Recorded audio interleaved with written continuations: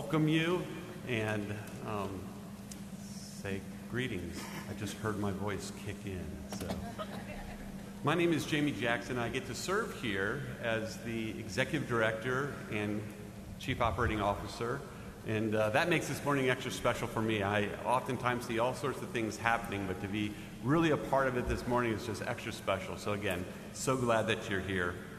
Now, if you're here this morning, whether it's online or right here in the morning, I guess if you're online it might be harder, but if you're here and it's your first time visiting, I want to especially welcome you and invite you to stop by our welcome tent, which is just through the south doors. And there we have some more information about Ocean Grove, and we also have a gift for you. So again, if you want to find out a little bit more about what we're doing here in the camp meeting, and if this is your first time in the Great Auditorium, please stop by. We'd love to meet you in person and give you a gift. Well, this morning it's my privilege to call us together in worship. And so what I'd like to do is ask you if you're able to stand with me as we begin the service in Scripture and then praise.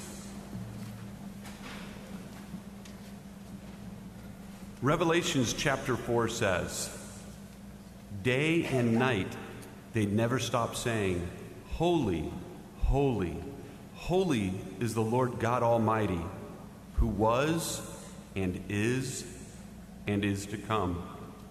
You are worthy, our Lord and God, to receive glory and honor and power, for you created all things, and by your will they were created and have their being.'" Holy,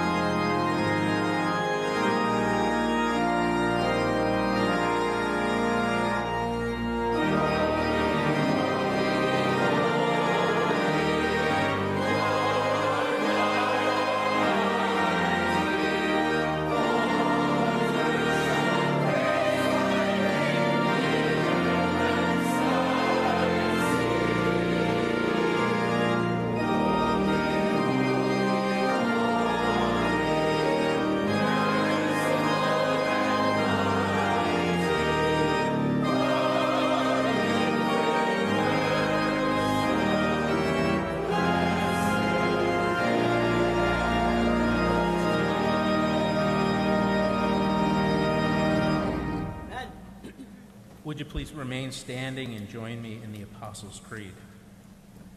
I believe in God the Father Almighty, maker of heaven and earth, and in Jesus Christ, his only Son, our Lord, who was conceived by the Holy Spirit, born of the Virgin Mary, suffered under Pontius Pilate, was crucified, dead, and buried.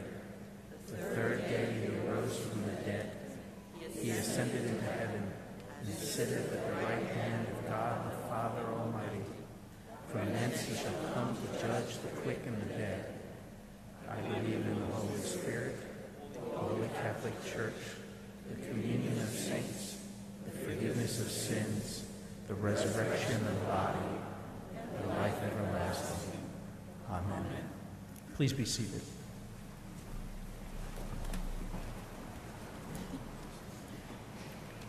Would you join me in prayer?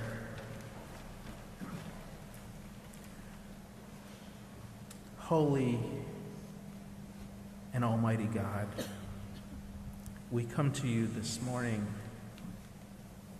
in thanksgiving. In thanksgiving for all that you have blessed us with. We recount in our hearts those moments that you have given us eyes to see your love, grace, mercy, and redemption in our lives through Jesus Christ. We come to you, Almighty God, this morning with an attitude of confession.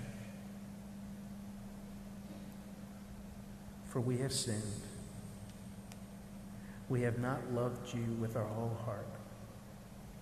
And we have not loved our neighbors as ourselves. We call on you in the name of Jesus Christ to forgive us, God. We invite your Holy Spirit to awaken us to your presence every moment in our lives and the world around us.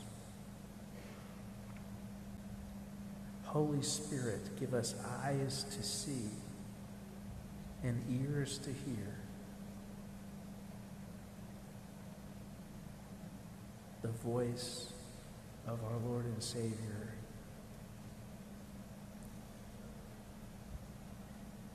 We come to you, God, with thoughts and feelings for those people around us that we know. Our family, our friends, our co-workers, fellow students. And God, during the next moment of silent prayer, we lift them to you so that you might do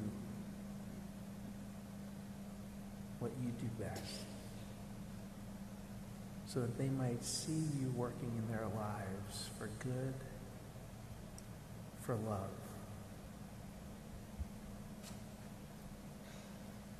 Hear our prayers, God.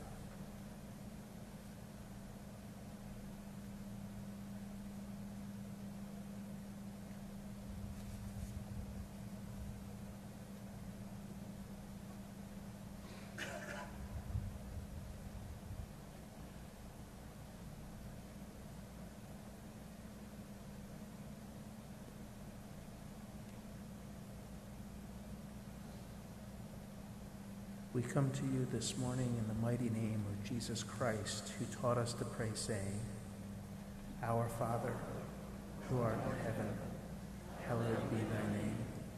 Thy kingdom come, thy will be done, on earth as it is in heaven. Give us this day our daily bread, and forgive us our trespasses, as we forgive those who trespass against us. And lead us not to temptation, but deliver us from evil.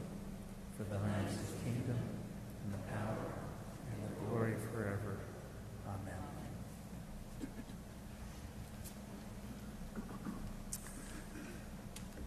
Well, this morning I also get to do some announcements, and I wanted to start off with first sharing a few highlights. I hope you've been here all week and have experienced many different opportunities for spiritual birth, growth, and renewal. And it's amazing to me, I'm tempted to ask, if you were here just 12 hours ago in this very room, you would have seen a completely different look. We had a concert here last night. That was just fantastic, but the stage was transformed into really a concert venue. And here's the best part. That concert, without question, was about worship and praising Jesus. And it was just thrilling to see it. So all throughout the week, though, there's been things happening in this very room. There's been organ recitals. There's been tours happening. And, of course, all throughout Ocean Grove, there's all sorts of things happening. And one of the things that happened that was just a highlight of every season that was here exactly a week ago was the Choir Festival. How many were here for the Choir Festival? Absolutely an amazing time together. Almost 2,000 people gathered here. And again, worship. It was just fantastic. Now, every year at the Choir Festival, we take a special offering. And this year, and this has happened in the past, but this year there's a very special group of donors who came and made a very generous gift, and they wanted it to be a challenge to all of us. So they put it out there and said, challenge everybody to give at the same level. And I get to report how we've done on that. It's pretty exciting. We are at 91% of reaching that goal. Now, I don't know if I'm supposed to do this or not, but I'm going to give you some real numbers with that. So what does that mean? That means right now we've received almost $120,000 through the Choir Festival to support all the programming here.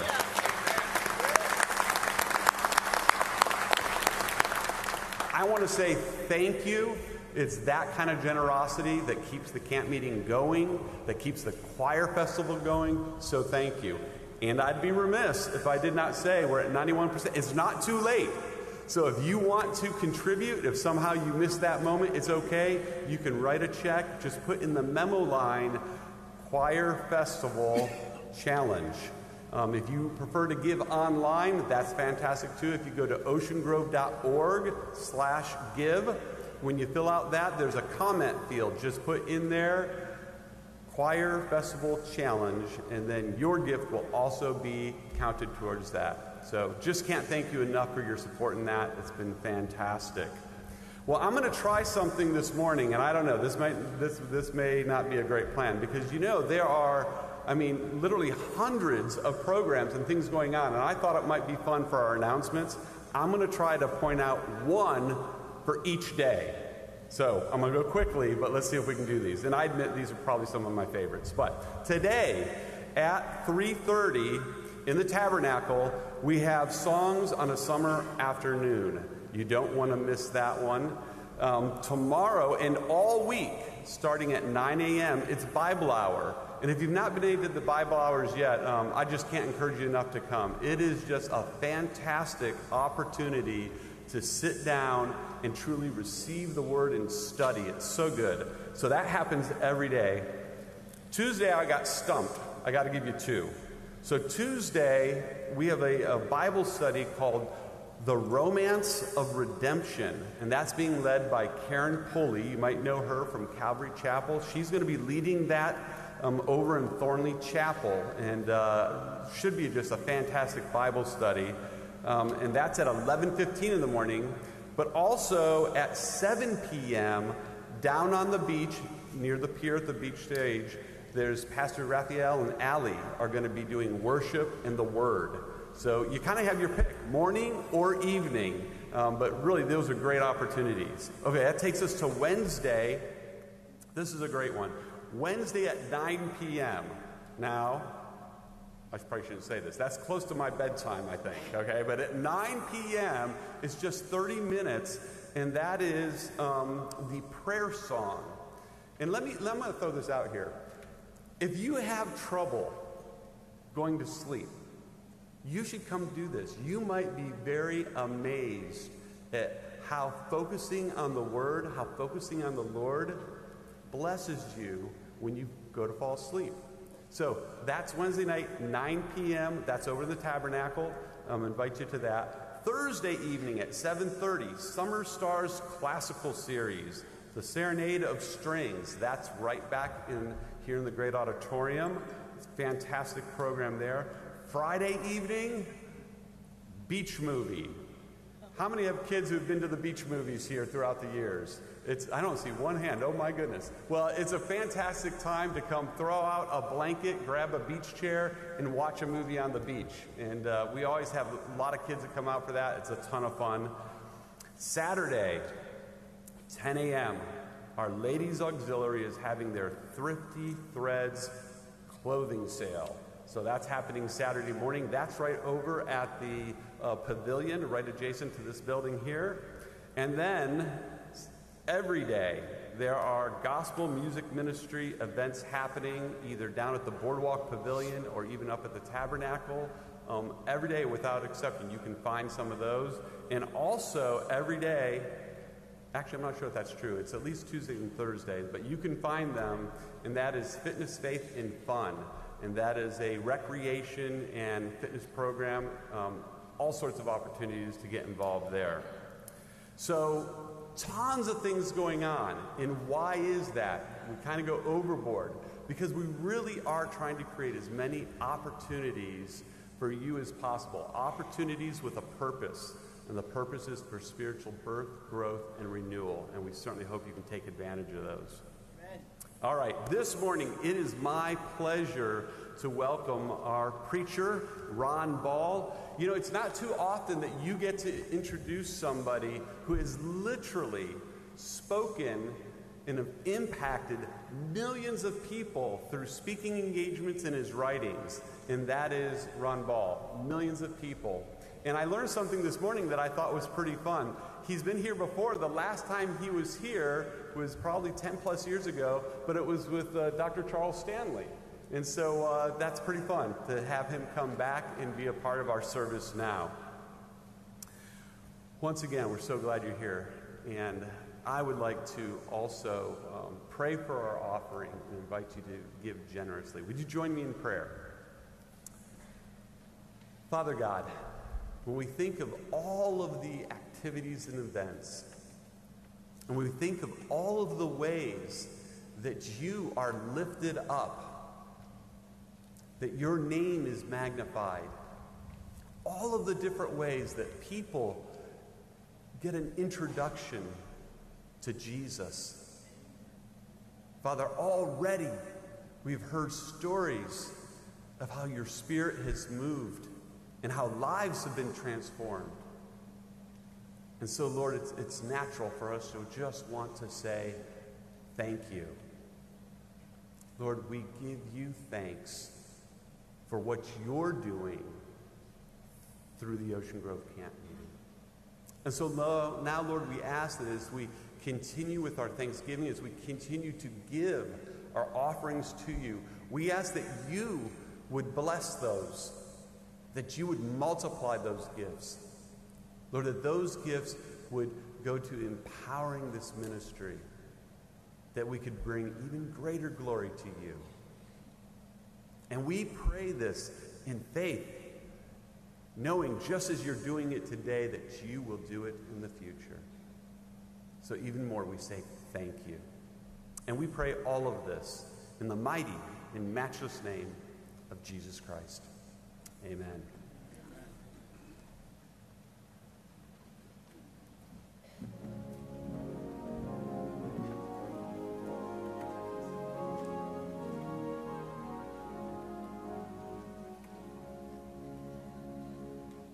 Last night I lay sleeping, there came a dream so fair. I stood in old Jerusalem,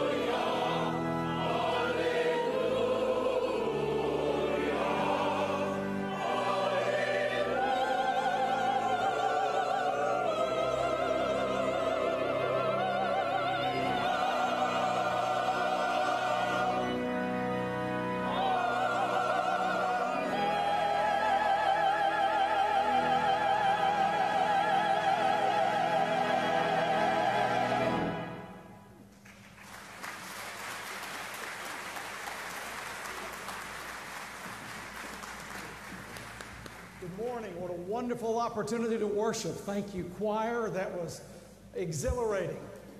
Just less than 2 months ago, my daughter and her husband and our 2 small grandchildren came to visit our home in Kentucky for Memorial Day. We had everything ready, all prepared as grandparents do. And at the end of their visit, our 3-year-old grandson, Levi, wanted to take a few extra minutes to play in our backyard. Now, there's nothing unusual about our backyard. It is totally ordinary. But Levi was eager to take a few more minutes in the backyard. So he went to his mom, my daughter, his dad, "Can I please have 5 more minutes?" Now, to a 3-year-old, 5 more minutes means anything he wants it to mean. So he gets ready to go out the back door, and he steps off these rear steps, and I'm behind him, and he suddenly stops, and I'm going to do my best 3-year-old imitation. It may not be great, but I'll try. Levi, 3 years old, steps out, looks at our very ordinary backyard, throws his arms up, and says, "This place is amazing." Well, that's the way I feel about Ocean Grove. Amen. This place is amazing. And I have wonderful family members. My wife's parents from Monmouth Beach, and they're in the back. And I have family relatives from Middletown, and they're here, and you're here. So I have something very special to give you this morning. And I have been praying about this for weeks until I had a tremendously clear sense of exactly what I believe God wanted me to tell you today. And you're about to hear it. Now, I'm going to start with something that sounds a bit more down than I like to start with. But it actually happened, and it's important for what I'm going to tell you in the next few minutes. Less than 3 weeks ago, my wife and I were traveling. And at midnight, we were already asleep. At midnight, my cell phone rang, and it was our son, Jonathan. Jonathan is an assistant district attorney in the Eastern District of Kentucky. And he has jurisdiction over the state police in that region.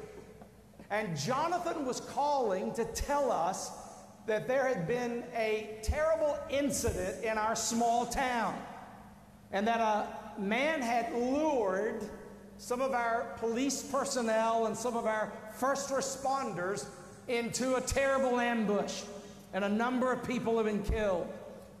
A few hours later, I got up, and Jonathan, who had already been briefed on this, gave me a little more information.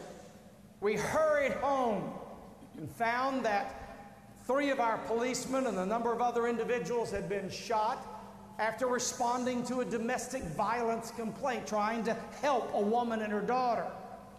Now, these were individuals we knew. One of the officers killed was my cousin. This was a wrenching incident in our community 3 weeks ago. And I remember attending viewings and funerals. But the thing that moved my heart the most were the Christian individuals in those families who had such a sense of the presence, support, power of God at that moment. Amen. You could walk in and feel the presence of God's Spirit in those auditoriums. We had thousands of people arrive from different parts of the state. The governor came. Our daughter, Allison, is the state treasurer of Kentucky in her 2nd term, and she cleared her schedule, came to all the funerals for 4 days. But at the end of all that, a pastor stood on an auditorium stage in our town and announced that God was not defeated by the sinfulness of those actions. Amen. And that's my focus to start this morning. We need God's help in America. Amen. We need God's help right now. Amen. We need awakenings. We need revival. We need spiritual renewal. not far from here, in 1857, a man named Jeremiah Lanphier was hired by a Dutch Reformed church on Fulton Street in New York City. He was hired to go door to door and invite people to church. He was a business guy. He wasn't a pastor, but he agreed because he had a deep and powerful commitment to Jesus Christ that compelled him. And he said, yes, I'll do it. So he worked very hard. He put up signs, and he announced a prayer meeting for businessmen. And at that point, it was almost all businessmen. Sorry, ladies. This was 1857. And he announced it, and when he arrived at the location, there were 6 men. 6 men. Now, Lanphier was not discouraged. He said, if God can change the world with 12 disciples, and one was lost, that he can change New York with 6 men who were willing to pray. So that's what they did. And there began one of the great awakenings of that century. It spread all over the United States. By 1858, every city in America, every major city in America was having prayer meetings of businessmen who closed their businesses all day and just prayed. Over 100,000 businessmen came to Christ as their Savior in the first 6 months. And the world was watching America at that point. A pastor in England named Charles Spurgeon got word of what was happening, and so he encouraged people to pray in London. And soon prayer revival spread to Australia and Asia and all over Europe. And it continued for almost 2 years until the American Civil War. God created an awakening out of 6 individuals who came with all their heart to just pray. Amen. I was a sophomore at Asbury College when we went to chapel one morning on a Tuesday, expecting nothing unusual. And there was a young man, I knew him, I was a sophomore, he was a senior. He was over in the back rear part of the auditorium, and he was like the class clown, super jock, could play anything, any sport, super popular. And at the end of our chapel that morning, as we started to have our benediction closing and go back to class, he stood up, and he just stood there and stood there and stood there. And everybody's watching, wondering what in the world's going on. And then he spoke.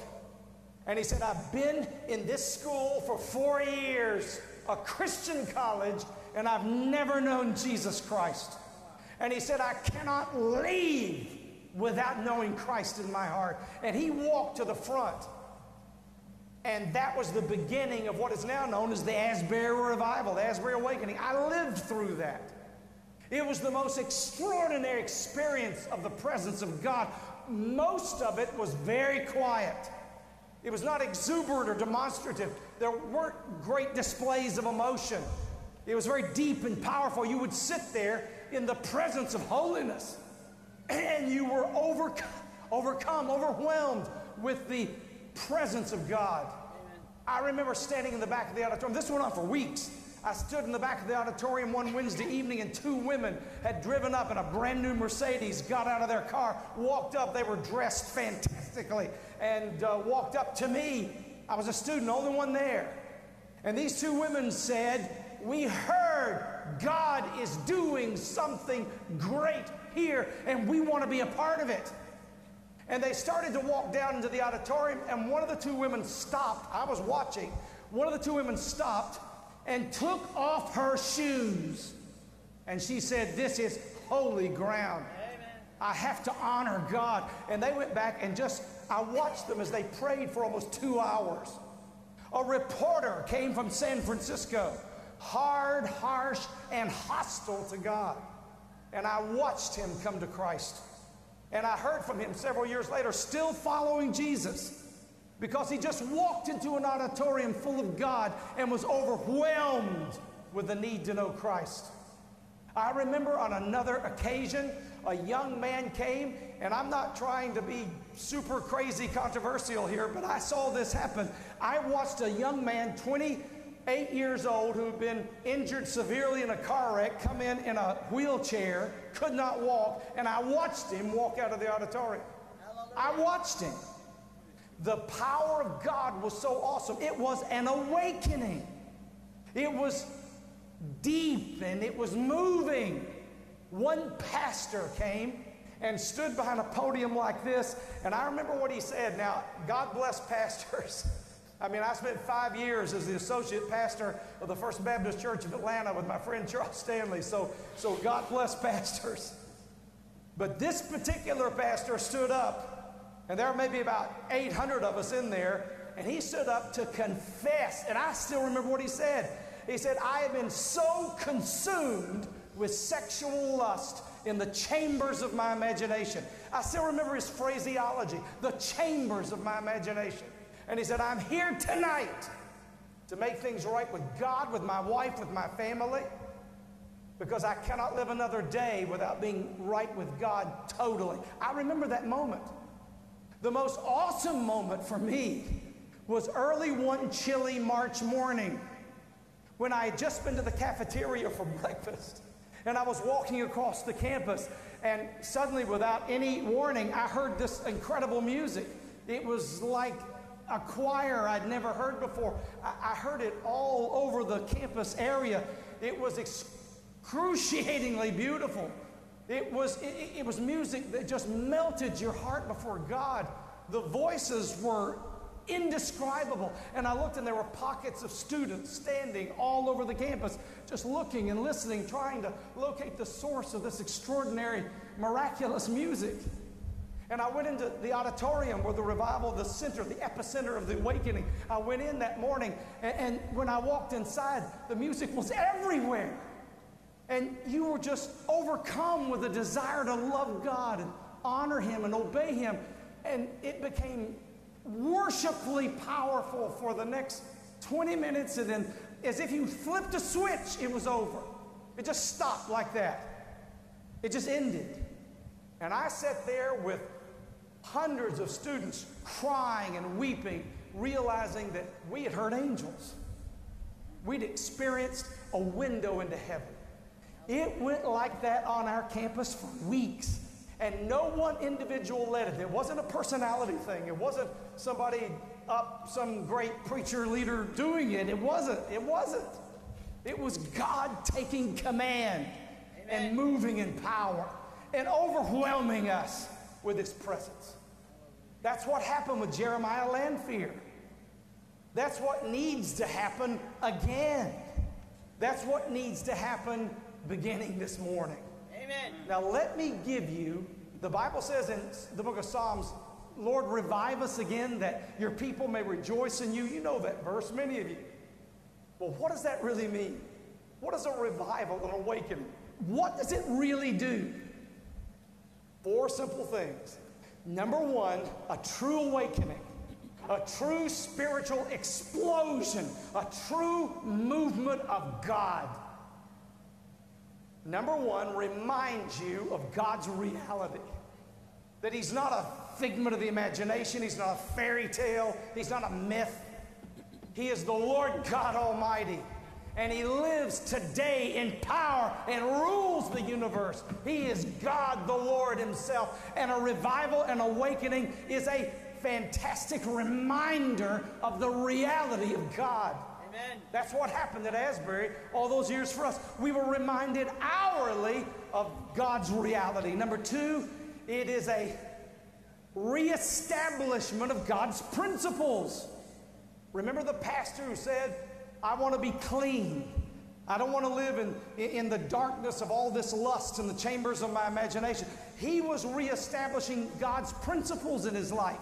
God's principles of holiness and God's principles of obedience. He was reestablishing God's principles. That's what revival does. Number 3, true revival and awakening reaffirms God's plan, which is what? The Bible says in the New Testament, God doesn't want anyone to perish, but all to come to repentance. So God uses awakenings to draw men and women to Jesus Christ as the Savior. So it is a reaffirmation of God's plan. And then, I love this one, it is a reconnection to God's power. Amen. When I walked into the first funeral viewing 3 weeks ago for my cousin, and he was a good man who protected and loved our small, sleepy community in eastern Kentucky. And I walked up to his 20-year-old son, and I walked over to his wife, who we know, my wife sees her every week, Sherry. And I walked in, and I was praying for some way to minister to them, and they ministered to me. Because all they could talk about was how God's power sustained them. God's power held them. Well, that's what an awakening does. That's what a spiritual revival does. It is a reconnection to the power of God and a reminder that our solutions cannot just be political or economic. They have to be spiritual. They have to be God. Now, I'm not saying we can't be good citizens. We should be. But at the same time, we cannot remember the core, forget the core, the vital truth that we need God's power, and we need to reconnect to that power. His is the power we need. When a real awakening happens, there is no escape from the searchlight of God's holiness. He exposes everything, every sin, every bad attitude. Every time you said something mean about your sister-in-law, every time you criticized your husband and embarrassed him, every time you complained, every time you were full of negative anger, every time you did anything that doesn't exhibit the Spirit of Christ, God's holiness, in a revival exposes that. He exposes our attitudes, our intentions, our motivations. But not only that, a revival also teaches that there's no substitute for God's presence. God's presence. God's presence. There's no substitute for Him. There's no substitute for His connection to us. And then a revival, an awakening does one more simple thing. It is another reminder that there's nothing sturdier than God's support. Nothing sturdier, nothing sounder than God's support. So what a revival or an awakening really does, it creates a focus on God and not your problems. It is a renewal. That's why it's called a revival. A return to life and vitality and power where God moves. And we're a part of that flow and that process. Now I want to do a quick wrap up by giving you a simple list of what you can do to help revival come. Now you can pray and you can call on God and you can ask for God to move, and yes, yes, yes, yes, yes, do that all the time. Yes, yes, that's great.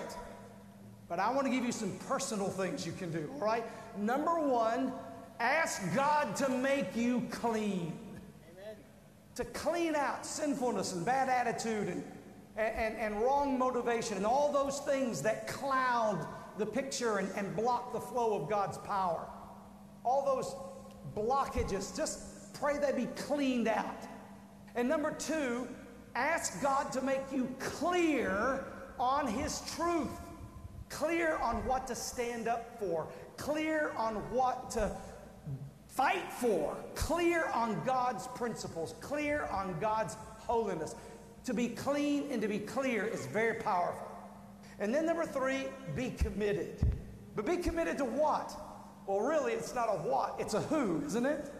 It's committed to Jesus Christ as Lord and Savior. You cannot connect to the power of God just by being in a church or an auditorium. You cannot connect to the power of God just by intellectually believing there is a God. The Bible says even the demons believe in God. So that's not the secret. What is it? It is a personal relationship and experience with the Savior, with Jesus Christ, accepting His death for you on the cross, that He rose from the dead for you, and then you open your heart and you receive Him. Revelation 3:20, Jesus said, "Behold, I stand at the door of your heart and I knock. If you hear my voice, open the door. I will come in and set up residence in your life." So it's a relationship with Christ. That's the commitment I'm talking about. So you need to be clean, you need to be clear, you need to be committed. Fourth, you need to be compassionate. We need to show more love than anybody else. We need to show more compassion than anybody else. That doesn't mean we deviate from God's standards, and we do not deny God's truth, and we do not fail to support God's principles, but we're compassionate while we stand for truth. And then last, you need to be compelling. That means you need to be attractive. There's a fascinating index, international index, called the Soft Power Index 30. And it's a list of the 30 countries in order that are most attractive, most compelling to live there. Every year since the index was done, except for 2019, the only year it didn't make it, the United Kingdom, England, was at the top of the list as being attractive and compelling. Well, that's what Christians should be, attractive and compelling. We should be so winning that anybody would want to know Jesus. We should be so good to people that anybody would be drawn to Christ. We should be the greatest advertisement for Jesus that exists. Amen. And that has power. Now, let me wrap it up like this. Yes, be clean, be clear, be committed, be compassionate, be compelling. There's one more thing I want to give you before I finish. A lot of years ago, I met a remarkable man from England who had a profound effect on me.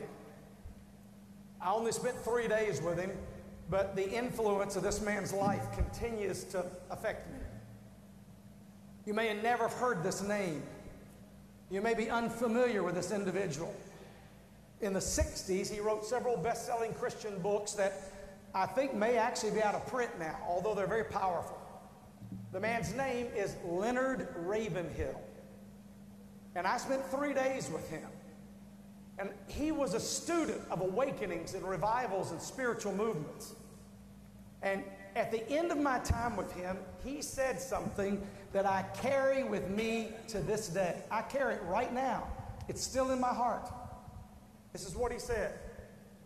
He said, the real reason we do not have great spiritual awakenings today, the real reason we do not have great sweeping revivals today is because we have become content to live without them. We have become content to live without them. Well, while you become clear, committed, compelling, compassionate, all the things I listed, don't become content with the way things are. Amen. Don't be content to live without God's power, presence, and spiritual awakenings. I knew 2 months ago, this is the 17th of July, this would have been around the 15th of May, so about 2 months ago. I knew 2 months ago that I had been invited to Ocean Grove this morning because God wanted me to call you to revival. I knew that 2 months ago. I have been eagerly waiting for this moment just to call you to revival.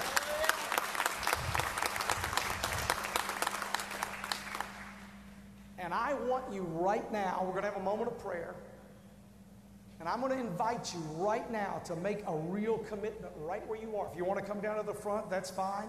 I know we still have some music and a benediction, and I don't want to mess that up, although I may already have.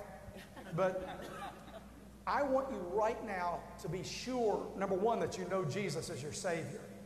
Because no amount of religion can replace a relationship with Christ. So you need to make sure you really know Jesus in your heart. But then many of you who are Christians, and most of you probably are, make this the moment of awakening in your heart. 1 Peter, what does the Bible say? If awakening cannot begin with the house of God, where can it begin? Right here, right now. Right here, right now. Why don't you pray for God to do an awakening in your marriage, an awakening with your children, awakening in your family, a spiritual awakening in this place that will spread throughout New Jersey and shock America. a spiritual awakening that will change the world for God. Let's just bow in prayer for a moment. Just for a moment. If you want to be a part of that kind of awakening, then you can pray that in your seat, or you can come here to the front. But I want you right now to just really obey God. Lord, awaken me. Lord, revive me. Let it start with me right here, right now. If you want to come here to the front, some people are coming down. Come right here. Let's just take a moment to pray at the front. If you want to make a public recommitment or a public renewal or a public resurrender or even the first time you've ever done it, we'll take just a moment. Now, you'll be out of here soon, but just a moment. You can come right here to the front and say, God, start this with me. Start this with my children. Start this with my grandchildren. Change America starting with me. Now, you can pray the prayer in your seat too. That's fine. But I'm going to lead you in a prayer right now. If you want to come down to the front and pray, you come while I'm praying. And I'm going to lead you in a prayer. This is not the benediction. That's coming in a few minutes. But I want to lead you in a prayer of surrender. Lord, in Jesus' name, thank you for Ocean Grove. Thank you for Jamie and his team and all these individuals who've already contributed in a special way to this choir, these ushers, people who are committed to this place because they love you. Well, I pray right now that a great awakening will start here. Wouldn't it be awesome if the history of Ocean Grove someday reads the next great awakening started at Ocean Grove? Amen. Lord, we pray that will begin in our hearts today.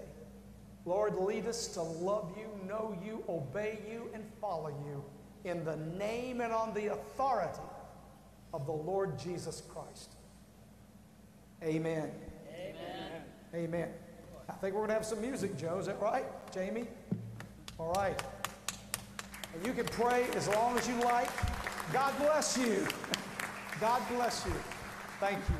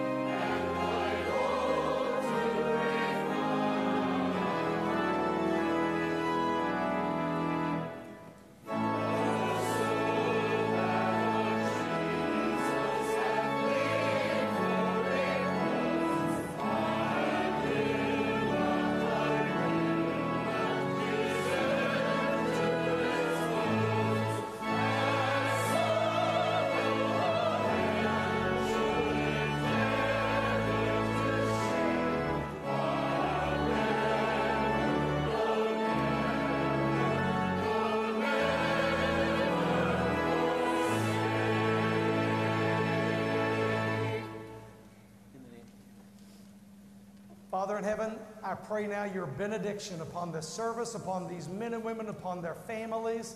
I pray the blessing of God would rest on them, the power of God would fill them, the peace of God would support them, and the guidance of God would direct them. In the name of Jesus Christ, our Lord and Savior, amen. Amen.